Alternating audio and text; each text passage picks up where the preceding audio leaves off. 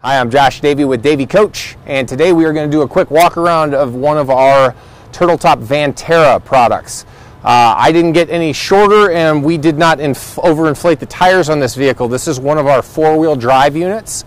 Very specialty piece of equipment, something that we sell on an annual basis more than the entire rest of the industry combined. This is very much something that we specialize in.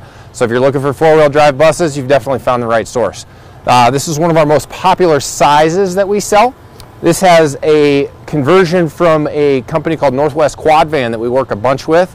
We also work with Quigley and Advanced Four-Wheel Drive. Those are the three flavors of 4x4 that are all more or less appropriate depending on what your potential time frames are, what your budgets are. They all come in at respective differently price points. We've also got this system that utilizes all Ford OEM components. So if you ever had an issue with this vehicle, you could pull into any Ford dealer and they're all F-Series truck components, which makes it very user-friendly to service down the road. This also comes with, I mean, to say that's not median aggressive, I don't know what other way to describe that tire, but they are a taller tire. They're a much more aggressive tire. They come with the conversion package. We've got these chrome rims on here. We also do a black wheel finish that's very stylish as well. This vehicle comes with a 2-inch lift kit.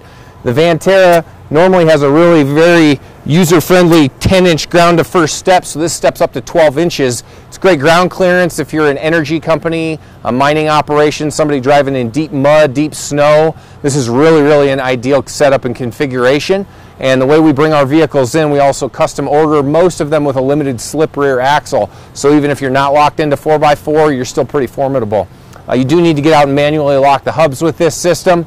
This is a vehicle that we've got in stock. We ordered a handful of for a tour operator that we're getting ready to take delivery of here with them pretty quickly. So we're going to jump inside the bus right now. A couple of other points to go over on the exterior. This has got our in-body style of entrance door.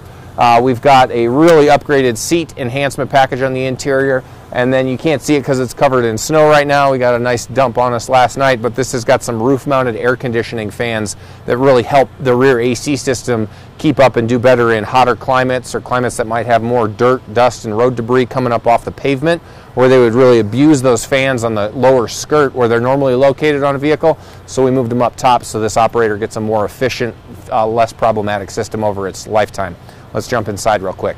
All right, now we're checking out the inside of this four-wheel drive vehicle. We didn't have to use a step ladder to get into it, but it does sit up another 2 inches like we already talked about. So we're in the back now. Where do I sit? What's going on back here? This is a really unique configuration, and it showcases our ability to offer both a perimeter style seat, which is this, I face the center of the bus, kind of wrap around like a horseshoe. We can run seats that are perimeter style down this side as well.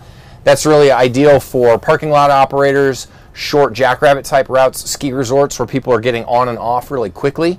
And then you can also leave some room for standees with overhead grab handles in the center of the vehicle here.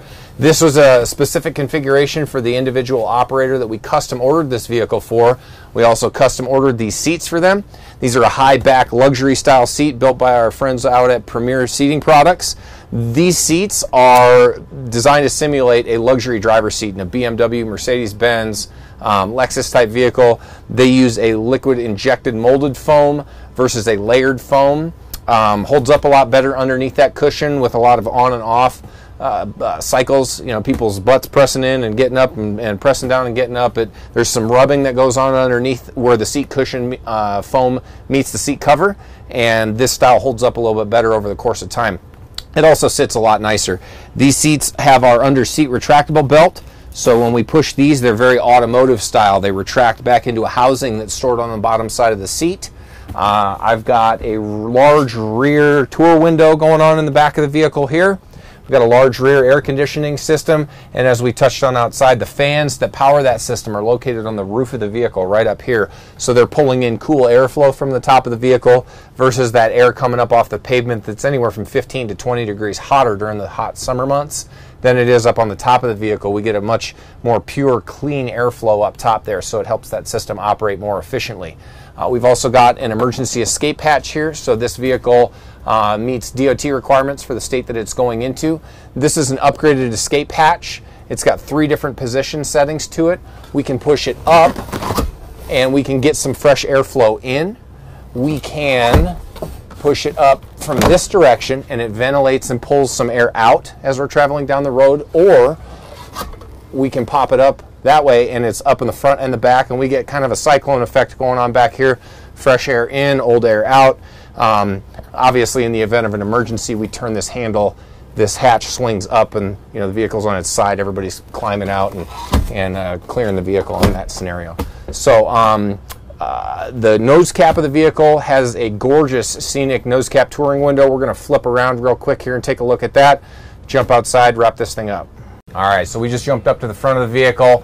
Behind me, gorgeous scenic nose cap touring window. It's almost a continuation of the windshield up to the roof line of the vehicle. There is not a bigger piece of glass, cubic square inch wise, in the industry for a vehicle in this size and class. Totally unique, and it's an unrivaled viewership experience for the passengers in the back of the bus looking forward. I mean, they just get a view unlike any other vehicle in the industry that we offer or is built, as far as we're aware. So this vehicle, as we touched on, is a four-wheel drive unit. You've got your four-wheel drive control mechanism on the floor here, so you can lock the vehicle into 4 low, 4 high, or two-wheel drive. As we discussed, you do need to get out and manually lock the hubs as well. We've got our control panel for the driver here. We can open and close our entrance door. We can turn our center and side dome lights on.